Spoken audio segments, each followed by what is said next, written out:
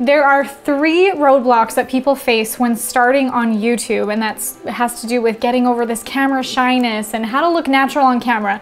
Those 3 roadblocks are tech, talent, and time, and I'm gonna help you overcome all of those so that you can rock your YouTube channel. Let's dive into the first roadblock, which is tech. A lot of people are like, what do I do? What kind of camera do I use? Do I have a lighting kit? What do I use for audio? And yes, all of those things are important, but not as important as getting started. When I first started, my husband and I, it was my fiance at the time, we used my iPhone. I didn't even have a tripod, and tripods are like $20, not a massive investment compared to how much money you really could spend on all the other things.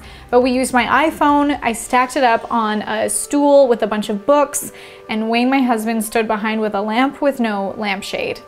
Or I would be in front of a window for natural lighting. And from that, I still have these videos that are up on my channel. You can scroll all the way back and see these are the videos that we started with when all we had was our camera. These iPhones or whatever smartphone device have great cameras on them, so don't let that stop you from getting comfortable on camera and just getting started, because the benefits of starting your YouTube channel now are going to outweigh any of those fears. How many people do you know, or even if this is you, comment below, I'd love to know. Are you the kind of person that you're saying, I wish that I started my YouTube channel a year ago? Imagine where you would be today if you had started your YouTube channel or started doing videos years ago. The next roadblock I hear so often is talent. I'm shy, or I don't know what to say, or how do I say this? What do I do?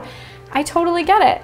But how are you gonna get better unless you start? There's a few things that I do before I start filming to get myself into state, feeling good and feeling confident on camera. Because I'll be honest, it's a Saturday afternoon as I'm filming this right now, and totally there's other things that I would love to be doing. It's beautiful outside, my family's all hanging out, I'd love to be there, but I also know that I would really love to be able to reach you and help you with these problems too. So that said, one of the first things is to remember, why are you doing this? Why do you want to do this? Is it because you want to elevate your social status? Is it because you want to help people? Is it because you want to make more money?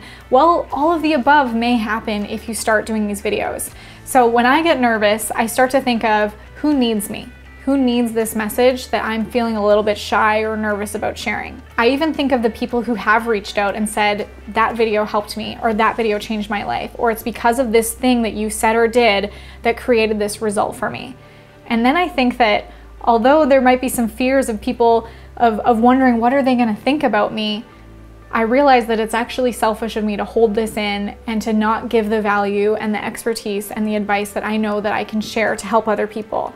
So the same thing for you is, what would happen? Who are you doing a disservice to if you don't get yourself on camera? And I know that's easier said than done, so let's talk about actually getting your confidence up so that you can go on camera. Before every shoot, I do everything that I need to do to get myself into that state. So I make sure I have a good night's sleep the night before, that I had a good meal, enough water, I'm super hydrated, and what can I do to get my spirits up? So what can I do? I listen to some Beyonce? Do I have a little dance party? Do I go for a walk, get outside in nature?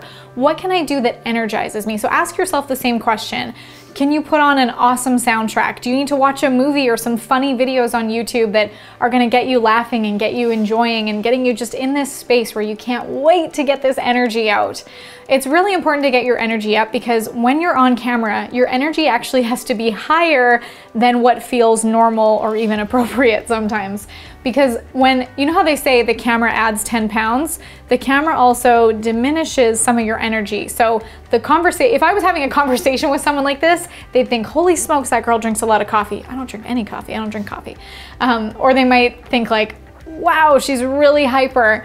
But this is actually how we need to communicate on camera to show that your energy is high, because this is how I would normally have a conversation, and this is probably pretty boring, and even though this would feel appropriate face-to-face in person, it's not showing the energy that I need to have to be able to communicate to you everything that I want to get across right now. And the last roadblock is time, and I absolutely get that, and that's why it's so important for you and I as entrepreneurs to understand what are the most revenue generating tasks in our business that we can be the ones to implement every day, and how can we outsource or delegate to someone else who has other superpowers and talents and in other areas that aren't necessarily our strengths. One of the first hires that I made was I hired a video editor, and then I hired a personal or an executive assistant, and then I hired a copywriter, and so on and so on. And so the things that I felt like weren't my biggest strengths, or things that I knew that I needed to focus on strategy, or I needed to focus on working with clients instead of doing some of these tactical things, that's where I was able to outsource and delegate and find people to support me in the business. However, the one thing that I can't outsource is me being on camera and building the relationship with you. So delegation is a major way to free up some of your time, but the other way is to be efficient. So when we film, we batch film 6 months of content in 3 days, or we'll batch film 60 days of content in 8 hours, which I have an absolutely free masterclass, how to create 60 days of social media and video content in 8 hours. You can click the link below and get that. It walks you through how we come up with our video ideas, how we batch film, and then how we outsource this to editors to be able to create the whole process, and then how we distribute all the YouTube content. So this is going to help you to be able to batch and be more efficient with your time, instead of, like I used to do, every Sunday I would film one video. One video in one day. What a waste of time.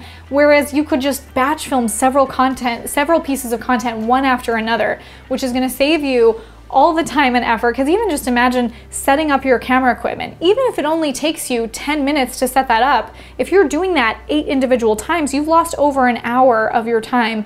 And you and I both know you can probably get a lot done in an hour, can't you? I hope this video has given you the confidence to get over the tech, the talent, the time roadblocks that might be in your way. The biggest thing, and the thing that I'll go back to, is remember that that camera that's sitting in front of you, it's just a piece of metal and plastic. You don't have to be afraid of the camera.